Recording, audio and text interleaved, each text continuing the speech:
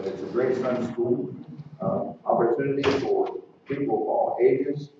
Now tonight's service is going to be a little different than normal. Tonight's service at 5, we're going to have it's called, I put all church carry-in dinner. That doesn't mean you carry in each other, okay? Bring them the food, carry in food for that, all church carry-in dinner. That starts at 5 o'clock, and then we'll go into our worship time. It won't be small groups tonight, but we're going to have a worship time tonight from 6 after the church dinner.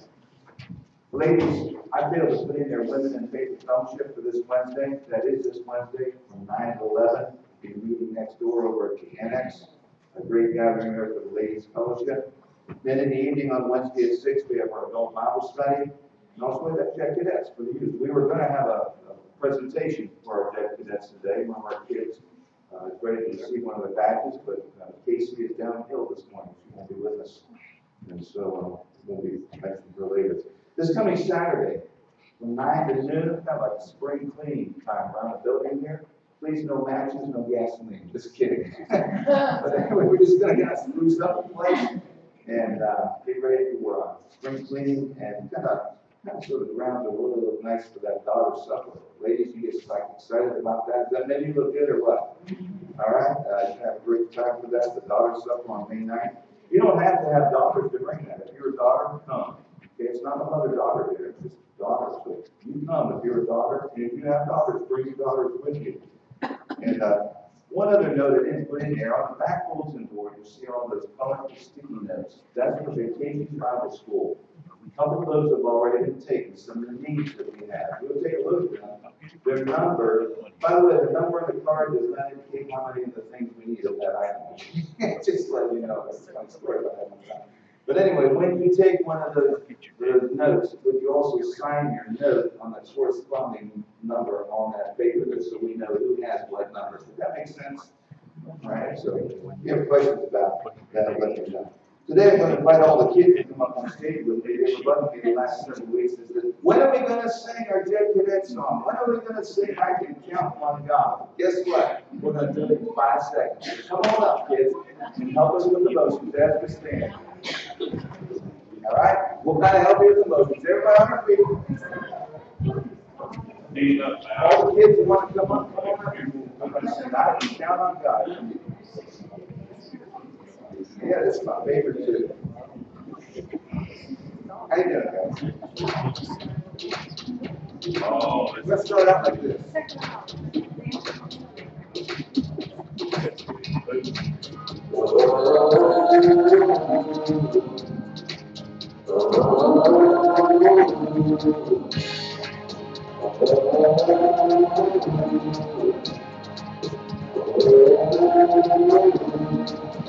This life can be kind of crazy. Some days it feels like a jungle baby. If you search the universe, find the treasure. I've got a faith, I've got a song. The Bible tells me God is number one. I can count on God for everything. I can count on God for all I need. I can count on God, yes, He is my creator, provider, protector, savior, king.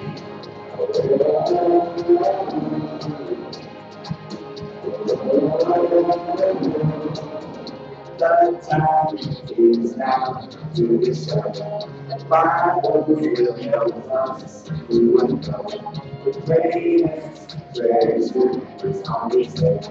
I've got a faith, I've got a song. The Bible tells me God is number one. I can count on God for everything. I can count on God for all I need. I can count on God, yes, He is my creator, provider, protector, savior, and king.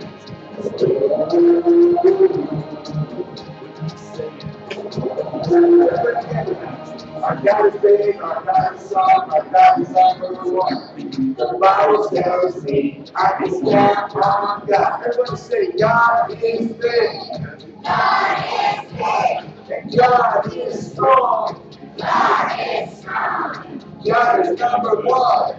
God is number one. I can count on God. I can count on God. I can count on God for everything. I can count on God for what I need. I can count on God. Yes, He is my creator, provider, protector, savior. Count on God for everything. I can count on God for all I need. I can count on God. Yes, He is my creator, provider, protector, savior. With that hand, just with that hand.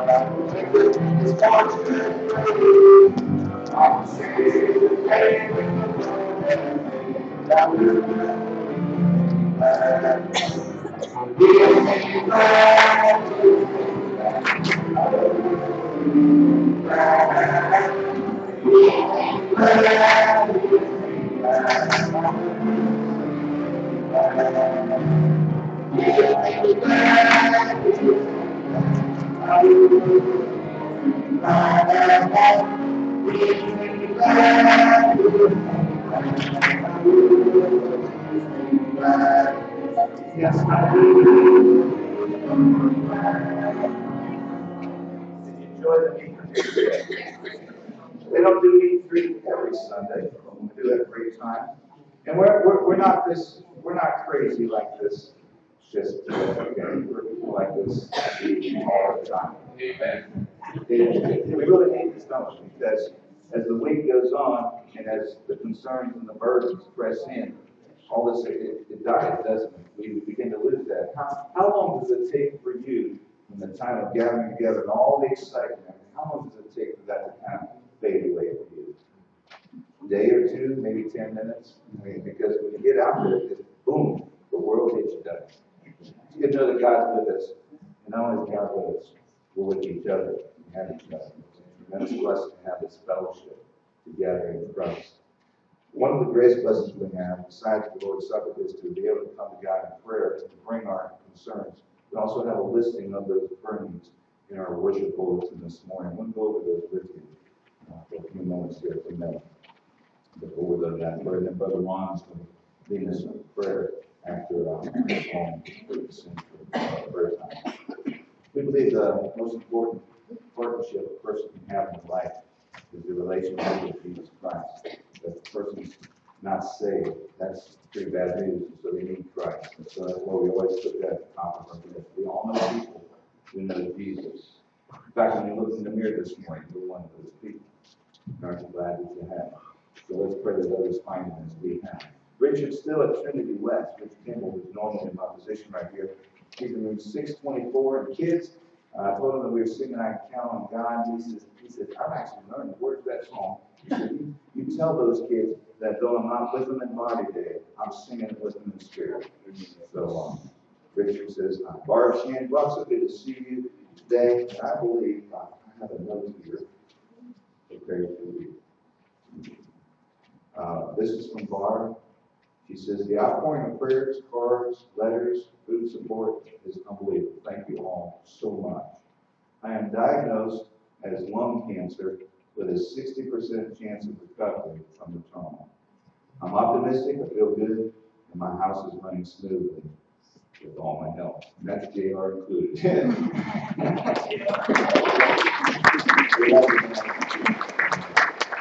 We're so glad to see you today, Mark. Glad you're with us, the whole family. Doris Christie. Doris is Dr. Blessing in Trinity West. Room 250. Family still doesn't really have any answers what's happening. And pray for the family. And Brother Glenn also. He's recovered from surgical procedure this past week. And as we're going down through those, and there's several of you who've been in the hospitals and you've been visiting. We want to thank you for your ministry there. That's so special. Jeanette, good to see you too. Trust that you are feeling better.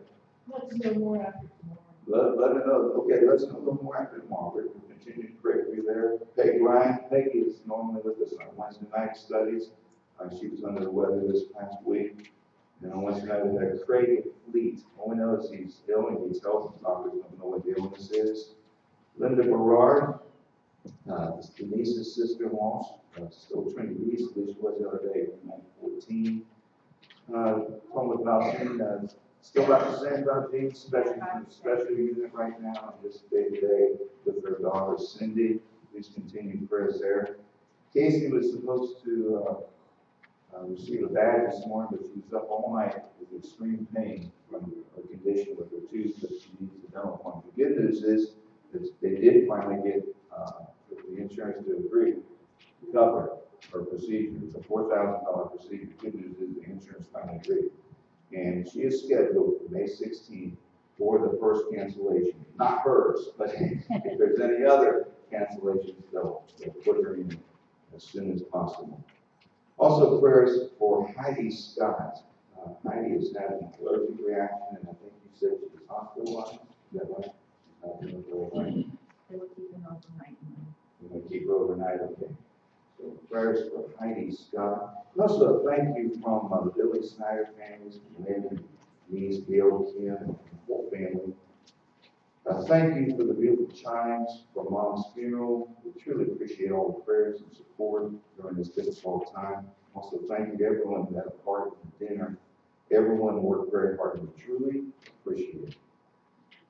You're welcome from the whole church family. We love you.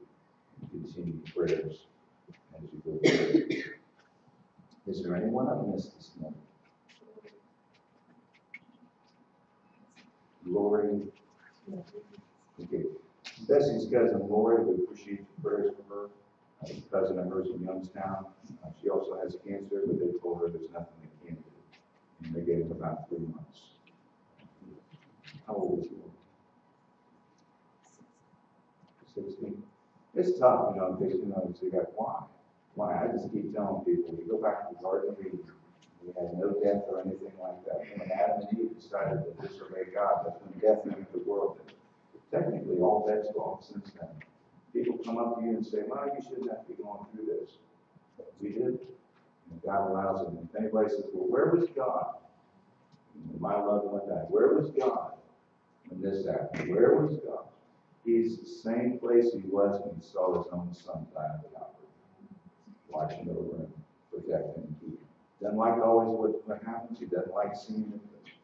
But thankfully, we have him there with us. So when we pray, it means something when we close our prayers in Jesus' name. The song says, He knows my name. Have a Father who's given every intricate detail about us and truly cares. So we sing this opportunity to find comfort. Also, one other I left out. Forgot. I didn't put in there. Just see this in the mail. You never know. You open these things up in the mail, and it's like, what are they wanting? And there's a picture of a young fella. I'll pass this around. Hi, my name is Ty Lavone. I'm 6 years old, and I live in Wellsburg, West Virginia. I have aortic bicuspid valve, and I have open heart surgery on April 29th at 8:30. So it's what, 26? That'll be Wednesday. So Wednesday morning at 8:30, let's pray for Ty. He says, my family believes in the power of prayer, and I'd really like it if you could pray for me and my family. Thank you. Let's start that around. Let's go ahead and sing. We're trusting the God who cares.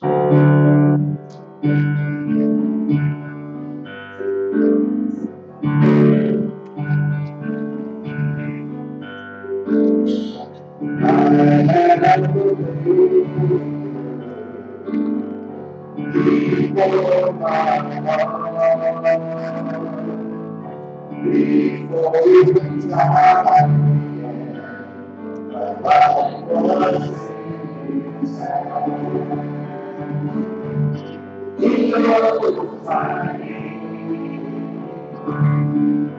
He knows my every thought.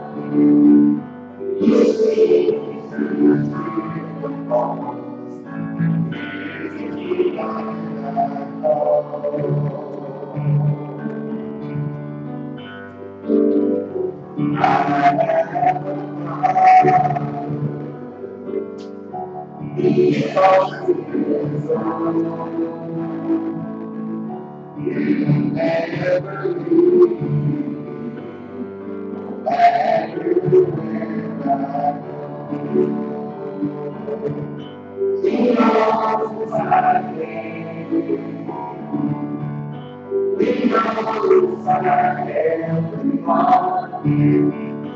sees through the faults.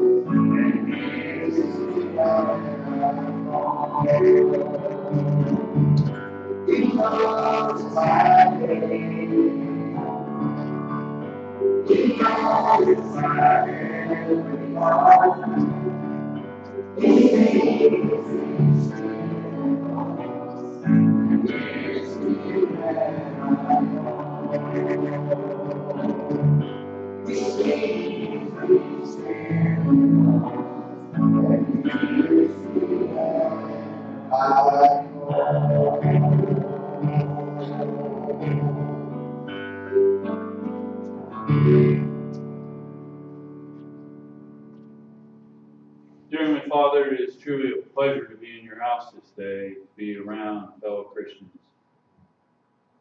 The song says, you know our every thought. It's my prayer that you'll be with us. There are times that we doubt. There are times we go through a lot of pain and a lot of agony, and we cry, and we don't think we're going to be able to cry anymore, but you're there.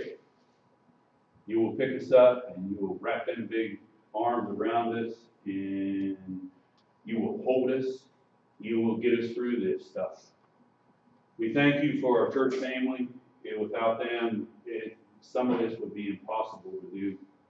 They're always there for us, and they hold us up, and it's such a pleasure to be one of them. My prayer also is to pray for this little guy. I think his name was Ty.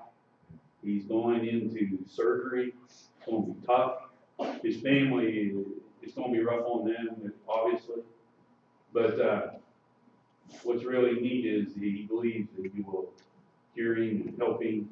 It's so good to see Barb today and see all the struggles she's going through with her family. It's just neat. We see that prayer is answered. Also, my prayer that you'll be with the rest of our prayer list, the people that Dean mentioned today that need help. Be with the ones that are their caretakers. It is sometimes that job is so very hard. But I just thank the Lord that there are people that do take care of us. It is also my prayer that you'll be with Casey. They say that her toothache is 10 times more painful than a regular toothache. So be with her and be with Tom and Kim as they go through all this. But be with each of us, please. We thank you, and most of all, we thank you that your Son came and he died for us, that we will be able to spend glory and we will get to see our loved ones once again. In Jesus' name I pray. I received a letter from Ty's family. There was no return address on it, so even if we wanted to send something to them, we can't. I don't know the address. I'd be able to Google and find out what to do. Each Lord's Day, the early church met. Sometimes they had to meet on the ground. They didn't have privilege, maybe meeting in a place like we have today. Sometimes they met in their homes, but when they were persecuted, they often went underground and went into hiding. Because it was a conquer and certain kill, much like many of the Christians today. Yet every Lord's Day would come together and gather around the Lord's table. Because they knew the importance of 2 and 40 words. And in fact, one of our men in Sunday school class this morning shared this with us about 2 of the most important words in English language. And when you say these words, I'll see if you can tell me what they are. These 2 words bring love and joy and peace and harmony. 2 words, you may know. Yes, dear. We had the same reaction. We were like, because we were all trying to think of like, I love you, God. And someone said, I love you. So my communion meditation is the 2 most important words around the Lord's table and everything. Yes, God. Yes, God. Lord. Yes, Lord.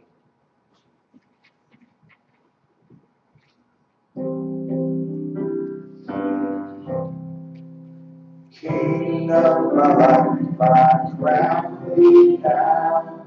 Thy shine glory. Blessed I forget thy Lord crown round thee down.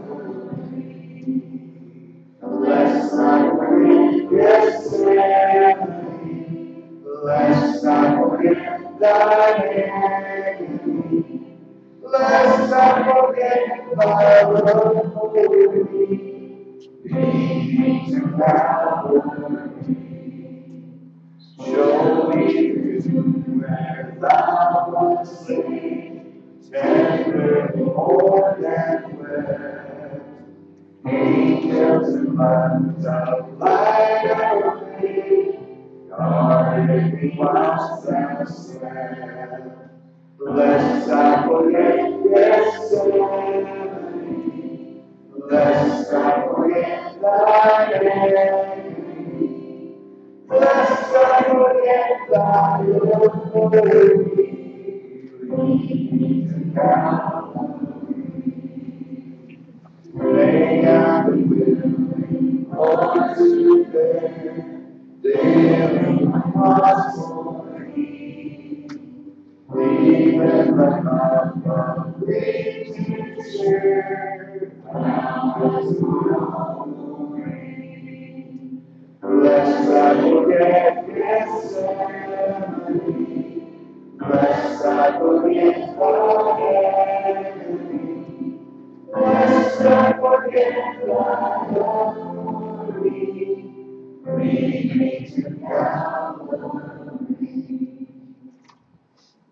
Father, we'd like to come to you now. Thank you for this past week, for being with us and watching over us and showing us that you truly do love us. Heavenly Father, we'd like to thank you for everyone that is here today, because they are here to worship you, because you are our King in heaven. You're the one that sent your Son down to earth as a small child and a baby. He was raised, and the whole time you knew what was going to happen. And I thank you for this, because it was your strength that you gave him, that he could endure everything that he did. And it is your strength now that you give each and every one of us. It helps us through it. Now, Heavenly Father, there's the men who stand at this table to do your job, to serve the bread that is upon this table. And would you bless them and be with them? And would you bless the bread that is upon the table? Because we know that it is a symbol of your Son's body that was sinless, and it was the whole time. And he took the sins of the world upon him when he hung on the cross. Lord, you bless the bread that is here to each and every one of us. You bless each and every one that takes it. I thank you. Father God, we have together to praise you for being here. Thank you, Father, for your Holy Word, inspired by the Holy Spirit. What they taught us, Father, should be know to lead this life. We have to move, be with you and your Son. Not as Father, for the very gospel. We thank you now for this time together on the table. As you bless the food of the vine, cleanses our sin. Give for his glorious resurrection. His victory over death and grave. That we, through Christ, may have eternal life. Lord, we seek, we ask, Lord, in this name.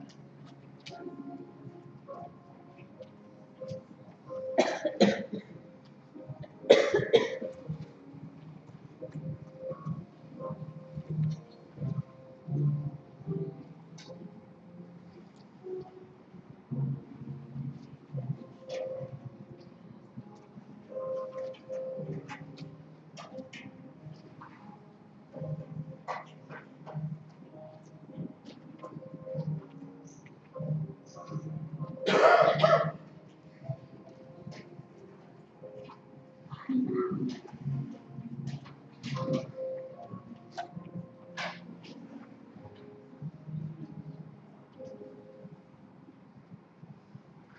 us pray. Heavenly Father, I want to thank you so much for the honor and privilege we have to be in your house and praise your awesome grace. We thank you so much for being with us in our everyday lives like no one else can be but you. And most of all, I want to thank you for your Son, Jesus Christ, to give that ultimate sacrifice and died on the cross for our sins and rose up to show us the direction we need to go by following your word and your scriptures. As we come this time of our service to give back to you, let's give back with a very open heart so we can continue building on your kingdom. Bless those that can give, and bless those that just isn't so fortunate can't give. For this is in Jesus Christ's name. Amen.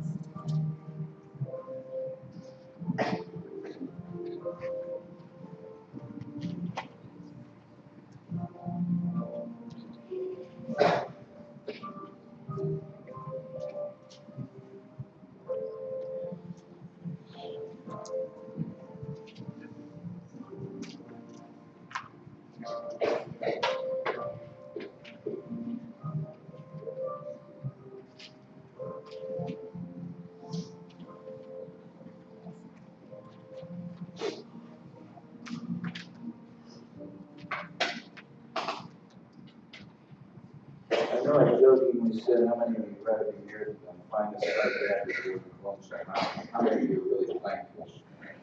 Just thankful for all you have. And probably thankful for some of the things you don't have as well. We're going to sing a song, Give Thanks. Is there children's church today? Children's church? Okay, there is children's church. So about halfway through or so, kids, we'll kind of start heading that way for children's church. We are thankful for our kids. And we're thankful for those who are going to be teaching them over there, children's church today.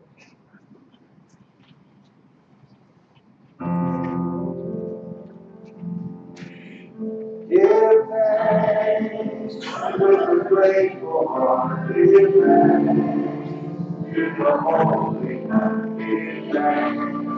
Give thanks. Give thanks. Give thanks. Give thanks with a grateful heart. Give thanks to the Holy One. Give thanks. Give thanks.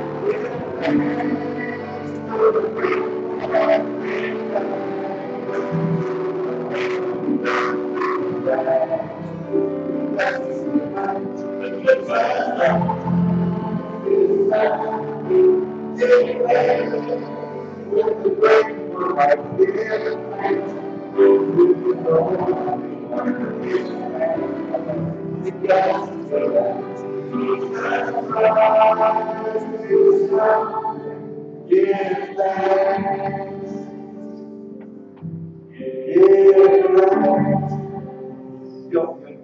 Feel some grace and start coming up here. I was trying to have a flashback. It's some game show, isn't it, where they call out the names? Right? Grayson Capers, come on down! We're looking forward to the day when he does. When he comes down. Here's the lady. Oh, I put a real slow transition on that, like for 20 seconds, let the kids go too slow. But it's getting there. I put this up last week in case you weren't here. Here's a lady being immersed into Christ. Her name is Irene Slater. Irene's 90 years of age. And Robin Hart is the one that's baptized her. Robin Hart, we went to college together, big college buddy. And Anyway, it was on a Wednesday night that she was baptized. You could be baptized any time of the day, any time of the night. She was 9 years of age, and her daughter had been praying for her for 36 years to come to Christ. And so here she is, about to be buried with Christ. So she was raised. When we baptize here, we do baptize by immersion. But very importantly, more importantly, just as important as that, is we baptize people who have made the decision to do so. In other words, we don't baptize you against your will. You ever try to baptize a cat? You may get them under, but it's not going to have lasting effect. You will definitely remember the struggle. It's only a person's own choosing when they decide to say, yes, Lord. Right? Yes, Lord. And so they come. So this is now, she's 10 days old or so in the faith. This is now the second Sunday I'm assuming around the Lord's table for the Lord's people. And how many of you know it's important for her to be faithful till the end, right? And so that's what we want to talk about today. Being secure, remaining secure. I've got a series of slides that I want to go through. The first one just shows a slide, a picture of an anchor. How many of you know it's important that if you have a boat, you're going to dock up somewhere, it's important that either if you're out there in the ocean somewhere or inshore in the harbor, it's important to have an anchor to keep the vessel securely in place where you want it, right? Now, I don't have a picture of an actual mooring, an actual dock where you would anchor a ship. But if you've ever seen the sailors get off the ship, come out all these ropes, right? Usually more than one, and they'll jump off and they'll tether that rope to a mooring or a secure place. And if it's not tied securely, what happens? It's going to loose eventually. The boat will drift away. On our immersion into Jesus Christ, I want you to think back. For me, it was on December 7th, 1969. I was about 11 years of age. I came forward on a Sunday night. I remember I was scared to death come forward too. There were all the people. There was church dinner. Then after church dinner, they had the service. At the end of the service, they had Trust in the Day. I waited all 4 verses. We sang 4 verses back in the days. And I waited until the final chorus. My legs were shaking out. I decided, I talked to Mom and Dad about it. I studied playing. I wanted to serve Jesus. So I came forward. And I, like this lady you saw, I was immersed into Christ. And so when I was immersed into Christ, just like you, I want you to think back to the day when you were, okay, when you were baptized. Now, if you can't think back to that, if you don't have that vision, then you need to think about whether or not you need to experience this or not, all right? And so, when I was buried with Christ, when we were buried with Christ, the Bible says we became secure. We became saved. We were secure. I want to use the phrase, we were eternally secure, and I need to be cautious here, because some of the religious world believes that it doesn't matter what you do after you're baptized, you just walk away from God. How many of you know we see people baptized and they walk away and never go back? And they believe they're still saved. And the next time they call the preacher of the church is when they die, because they think they need to be buried in the name of the church. But at the same time, I want to put it forth this way. Upon our immersion in Christ, we were eternally secure in Christ, providing that we are faithful to death. I'm going to give you some scriptures here. Don't have these on the slide, so if you're taking notes, jot these down. Providing you are faithful to death. Revelation 2:10 says, be faithful to death, then you will receive the crown of life. So I am eternally secure. We have been eternally secure in Christ, providing as long as we endure to the end. You ever hear this saying that the snail reached the ark by perseverance? You know, it's like a Geico commercial where it's dropped off and has to walk to the ship. It's going to take all day for him to get there. There is a perseverance in the Christian walk. It's a struggle. And in Matthew chapter 24, verse 13, Jesus said, he that endures to the end shall be saved. So even while I'm walking right now and I sin and I fall short of God's grace, yet we are still a part of the family of God. We are still in Christ. And as soon as we acknowledge that sin, we are restored and we are secure again. But I've got to endure to the end, Jesus says, then you'll be saved. I'm eternally secure as well as you, as long as we walk in the light. This is 1 John 1, verse 7. Talked last week about becoming an overcomer as a child of light rather than being overtaken by the darkness. And we all had the opportunity to choose what the title of that message last week would be. Would we be overtaken in sin and live in darkness and be cast into eternal darkness and hell? Or would we be an overcomer? And at the conclusion last week, I asked you, what is your choice? And I heard several say, I want to be an overcomer. And in 1 John 1, verse 7, if we walk in the light, as he, referring to Jesus, is in the light, then we are in fellowship with one another, and the blood of Jesus, his Son, cleanses us from all sin. How many of you have some sin in your life? Especially in the past, right? Maybe not so much today. Maybe you have some today as well. But we all have sin, and we all need it forgiven if we hope to go to heaven. Our trust is in Jesus. Hebrews chapter 6, verse 19 says that we are secure because we have a hope that is an anchor for the soul that goes within the veil. He's using terminology there back in the Old Testament that only the priests, especially the high priest, could go into a very holy place known as the Holy of Holies, and only they alone could go and approach the very presence of God. Now in the New Testament, to make a long story short on this point, now Jesus is our high priest, and he has gone into the Holy of Holies with his own blood.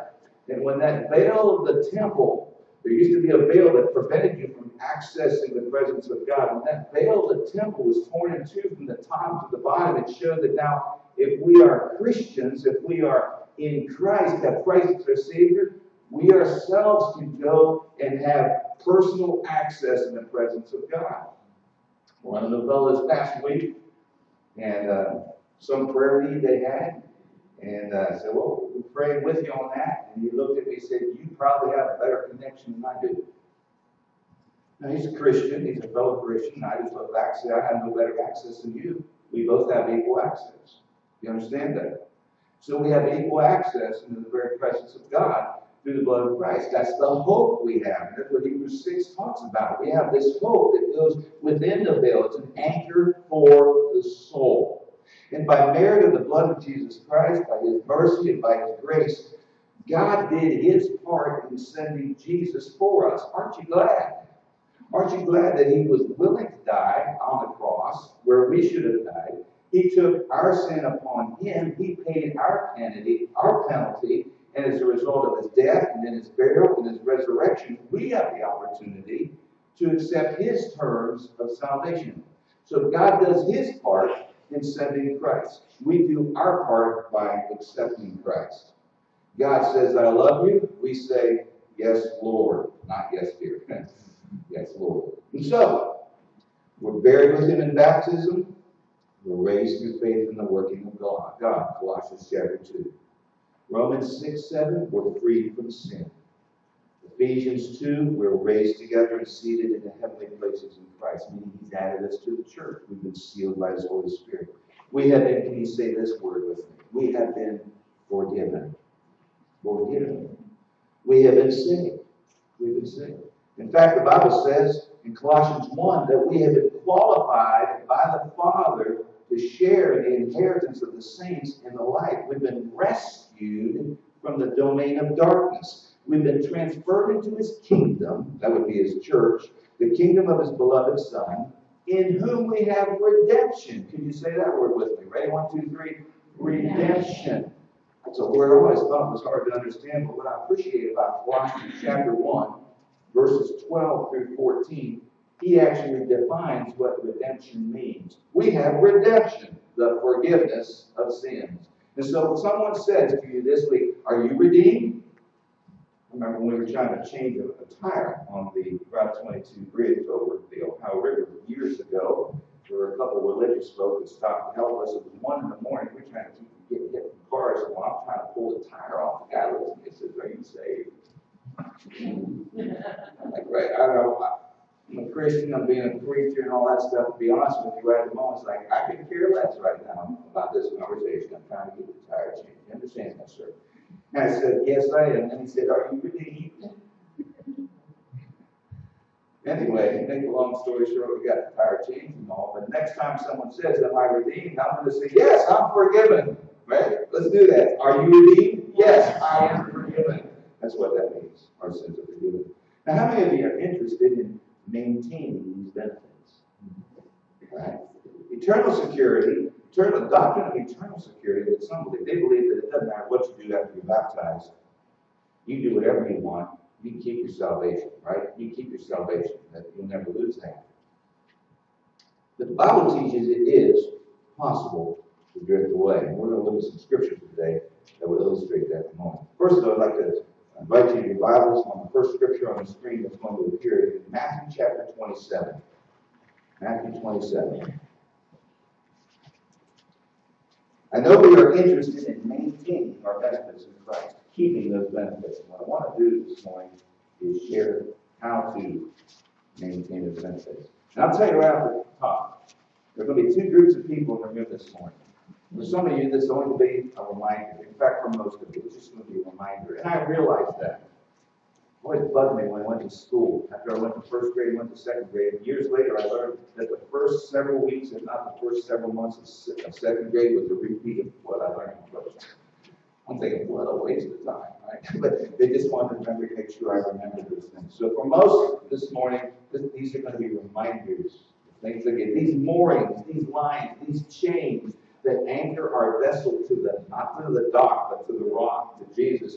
These moorings, these chains that we're going to share in a few moments, it's just going to be reminders for you. You can come up with these in your own. But yet, being together in the power of this one room with all these people, I hope is a powerful reminder and encouragement this week to maintain these moorings in your life so you don't drift away from Christ, so you don't end up lost. For the others, that it won't be a reminder, it'll be a revelation. It'll be like, wow, I didn't know that. And that's fine too. And sometimes for those that it should be a reminder, we forgot. It'll be, oh, that's right, I forgot that. Okay, I didn't be reminded of that. In Matthew chapter 27, after Jesus had died, the Jews had come and they approached Pilate and they said, I'll pick up at verse 57 with you. This is after Jesus had died on the cross. This is before his resurrection. In Matthew 27, verse 57, one was evening, there came a rich man from Arimathea named Joseph, who himself had also become a disciple of Jesus. This man went to Pilate and asked for the body of Jesus. And Pilate ordered it to be given to him. Joseph took the body, wrapped it in a clean linen cloth, laid it in his own new tomb, which he had hewn out of the rock, and he rolled a large stone against the entrance of the tomb and went away. Mary Magdalene was there, and the other Mary sitting opposite the grave. So you see the scene. Jesus died Friday evening. Sadness over the land. The Jews were devastated, at least the ones that were expecting Christ to be their Messiah. And there's Mary Magdalene there, the other Mary. He's sitting outside the grave. But on the next day, that would be Saturday. This would be the day before the resurrection of Christ. It was the day of preparation. The chief priests and the Pharisees gathered together with Pilate to serve. We remember that when he was still alive, that deceiver said that after 3 days I would rise again. Therefore, give orders for the grave to be made what? To be made secure until the third day. Otherwise, his disciples may come and see on the way and say to the people he's risen from the dead, the last deception will be worse than the first. Pilate said to them, you have a guard. Go and make it as secure as you know how. He went and made the grave secure. My parentheses here says it's really fun. Made the grave secure. Along with the guard, they set a seal on the stone. How many of you know this morning that those who didn't believe in Jesus want to make that grave secure? How many of you know they gave it the very best to secure that grave?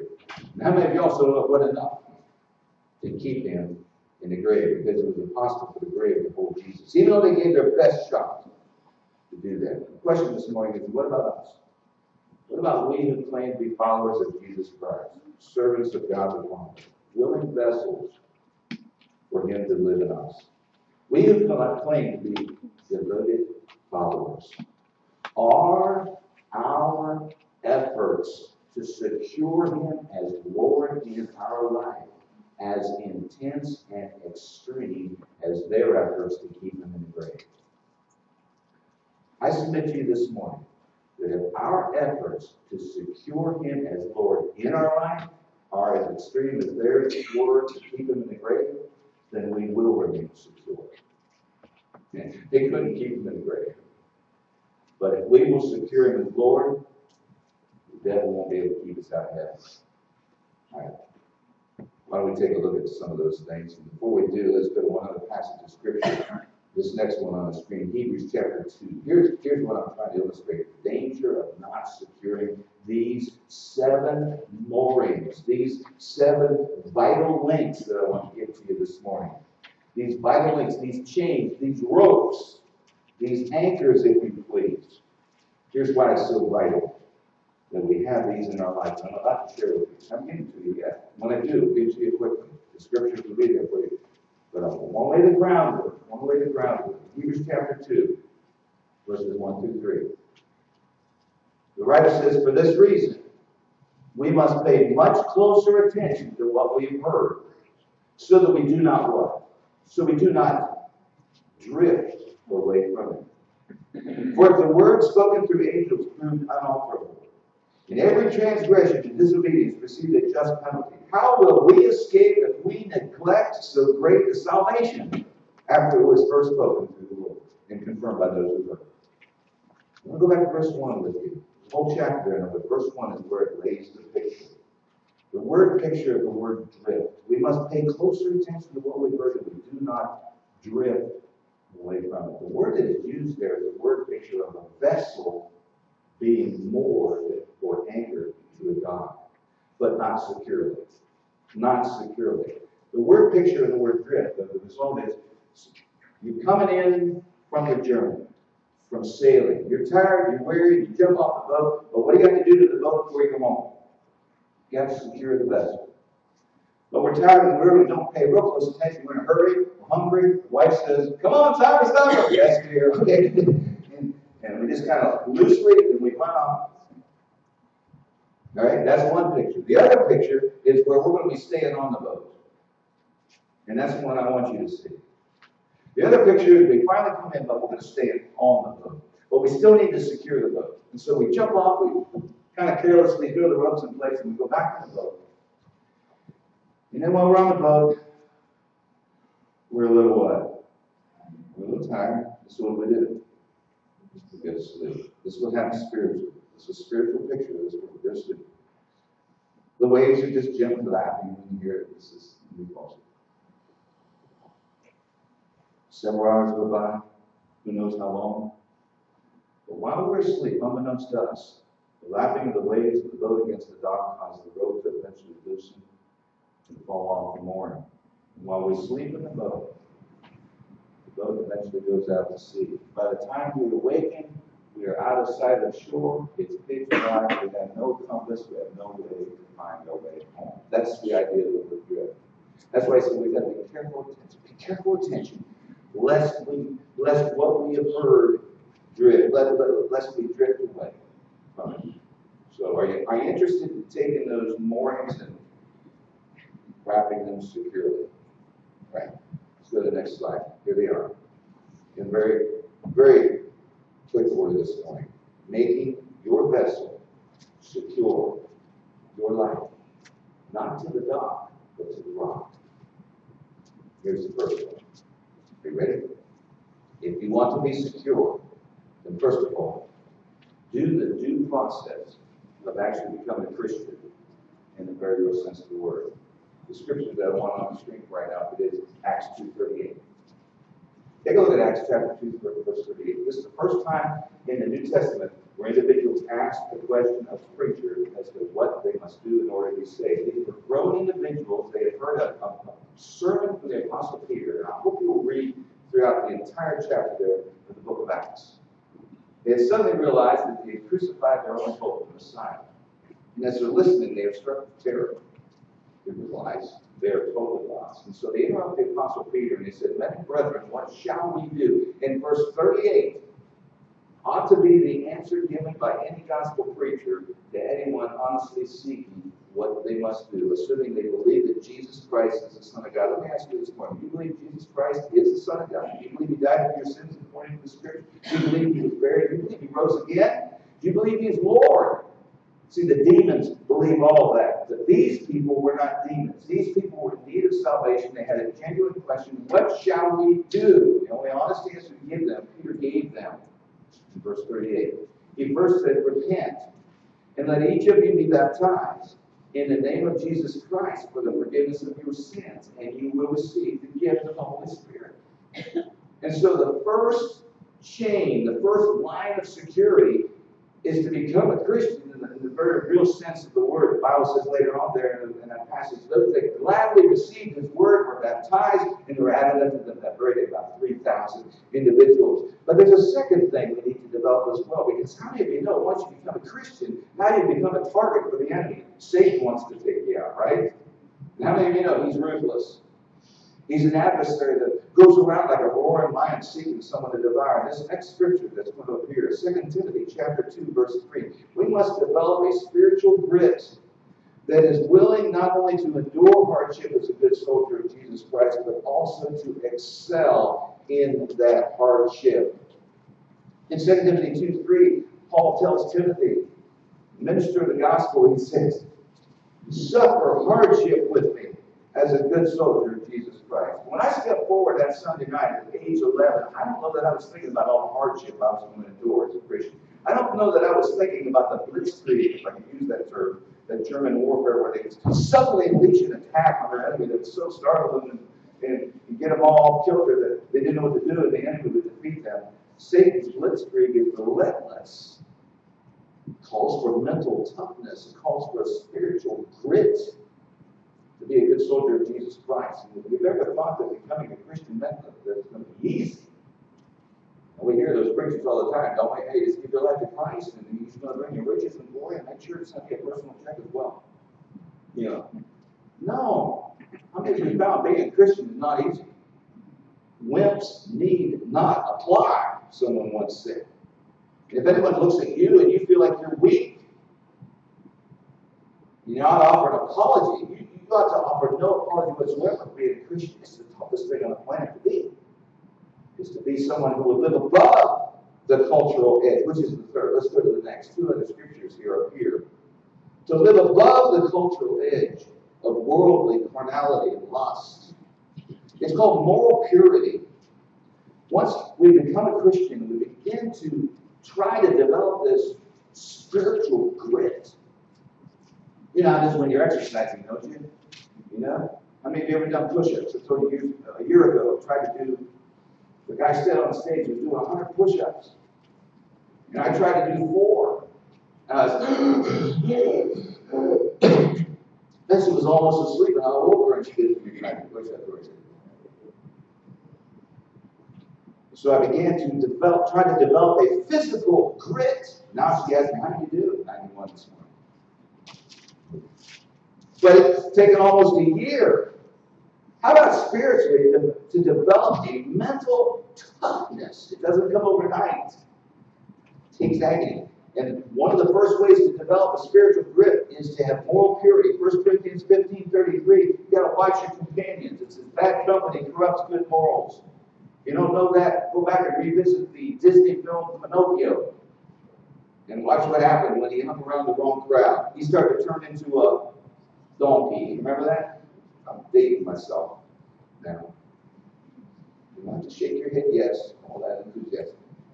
Romans 12, living above the cultural edge. Jot it down, study it. Don't be conformed to the world, but be transformed by the renewing of your mind. Living above the cultural edge. Here's another one. Let's add another one onto this. How to develop this spiritual grit. A couple more scriptures. Stay connected with the unbroken fellowship of believers. Stay connected with the unbroken fellowship of believers in every week worship and also in your everyday walk. Stay connected with the unbroken fellowship of believers every week in our worship and also every day in our daily walk. Hebrews 10:25 is listed there. Don't give up the habit of coming together. When we say we are glad to see you today, how many of you know we are glad to see you today? This is where we need to be. This is where we ought to be. Scripture commands that. Then we go away feeling so much better for it. And so when we say, hey, we not only hope to see you next week, we not only expect to see you next week, we want to see you next week. That's Hebrews 10:25. Don't give up this habit. Don't give up this habit. In 1 John 1:7, we've already referenced. Walk in the light, as he is in the light. We have fellowship one with the other. That's powerful. To know that we're not alone. And the blood of his son cleanses us from all sin. I'd like to give you the final 3. Having become a Christian, beginning to develop a spiritual grit. These are all moorings, all chains, all roads to anchor ourselves to the rock. As we begin to develop moral purity with the unbroken fellowship, with the body of believers and also with Christ every day. Here are three remainders. That these are a package deal. You just can't take one or two or of these. Actually, all seven of these, and there's probably more. But these three. Scripture of Mark 1:35. Jesus opened his ministry with prayer. Early in the morning, went out to a solitary place and was praying there. He closed his ministry with prayer, did he not? Prayer was a constant part of his ministry. If he needed that, how much more do we? In agony, he prayed, my God, let this cup pass from me, if it's possible. But not my will, but what? Not my will, but thine be done. So I simply call this unceasing prayer in surrender to his will. And then the next two scriptures, John 17:17, where Jesus says, sanctify them in the truth. Your word is truth. The other one from Acts 17, verse 11, talks about a group of individuals, Christians, individuals that were hearing the gospel preached, like you this morning. They were known as the Bereans. And they had open scripture with open minds. And I love to hear the pages turning. When I call the scripture, although once in a while I looked out for one fellow, I was getting ready to get mad at him, realized he was on his phone. I was getting ready to hop on him, but he had the Bible on his phone. Okay. You're not the judge of prayers. But you want to have this in your life every day, not just Sunday morning, but to be receiving the scripture with eagerness, with a hunger, and examining the scripture, the Bible says, every day. And what I call this is a diligent study in search of the truth. Now, when I was a kid, studying was a bad word. It's not a bad word. Unceasing prayer and surrender to his will. Diligent study in search of the what? In search of the truth. I think it was Dragnet years ago. The facts man is the facts man, right? And then when you go into a court of law, I don't know if they ask you to swear to tell the truth now, but will you what? Tell the truth, the whole truth, and that's about the truth. How do you do that? You can't tell the truth, the whole truth, not about the truth, unless you know the truth. And thankfully, most of us have one of these. This is where it is, the truth. And then that third, that James 5:19-20. The transparent accountability, surrender to secure his will. Prayer and surrender to the will, study in search of his will, and a transparent accountability to secure his will. How many of you have ever been reprimanded for something you did wrong? Here, don't raise your hand on that. Okay. Go ahead, let's all do it. You've all been reprimanded. Mom and Dad, maybe, right? Who else reprimanded you over your life? Let's just have some flashbacks real quick. A teacher? If I said, who's your favorite teacher? It's probably the one that held you accountable. You knew they really, right? They said they took prayer out of school. No, they didn't. When I went to the principal's office, the senior prayer was me and Tom. I was praying big time. He whipped me.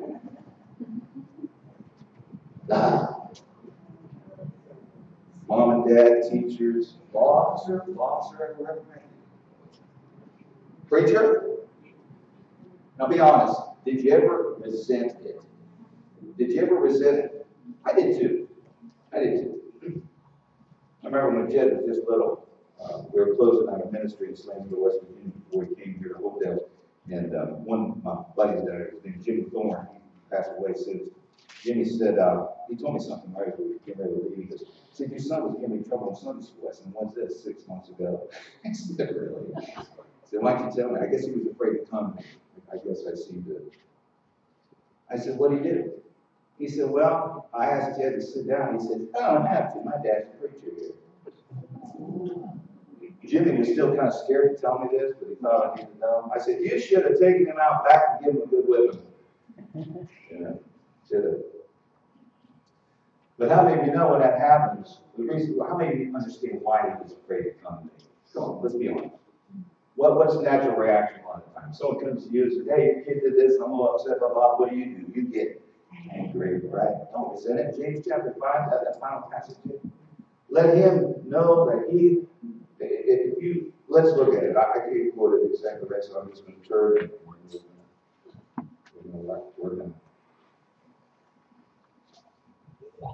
we're going to say aloud here. Security Christ. My brethren, if any among you strays from the truth, and that's likely. Someone was asking the other day, how do you in the world get all messed up with all these denominations, and how come man's so bad like they are? We easily stray. That's why you have to tie up the animals. That's why you have to fence in the animals. The sheep. We all like to have gone astray. That's our tendency. So it's very likely you're going to see one of us straying from the truth. And I am openly giving you permission, and we have to give each other permission now, that if we stray from the truth, we give you permission to come and correct us and turn us back to the right way. Because when you do, verse 20 says, let him know that he who turns a sinner from the error of his way will do what? Will save his soul. You might as well say secure his soul. And will cover a multitude of sins. These are just 7 moorings. 7 moorings. They're all essential to stay anchored to the rock. So I'd like to close with this question. As Dolly comes, and as we prepare to sing, Lord, prepare me to be sanctuary. Here's my final. Pilate says to the Jews in regard to the tomb of Christ, make it as secure as you can. Now, from me to you, and you to me, in regard to our salvation in Christ, we all ask each other, are we making our relationship with Christ as secure as it can? Together, let's do that. Thank you.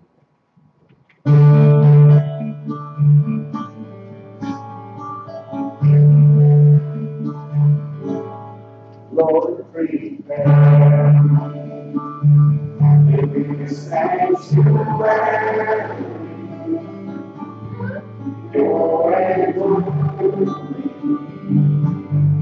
tried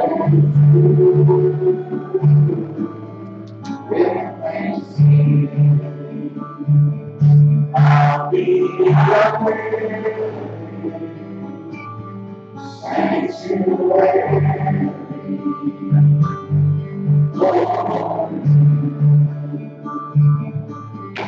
Lord, prepare me a sanctuary, pure and holy, tried and true, with thanksgiving. I'll be a sanctuary.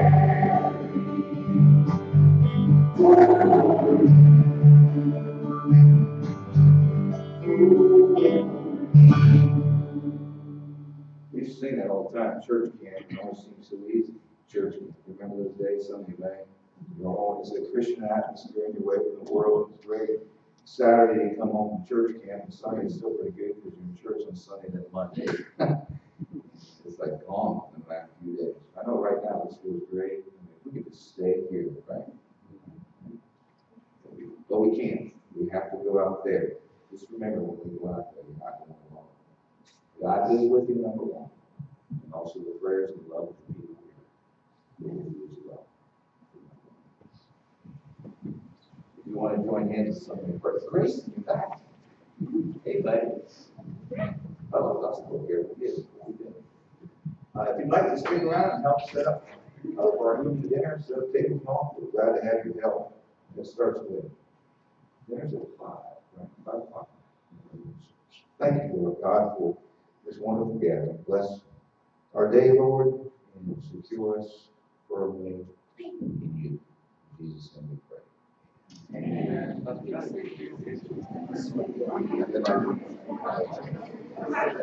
This area.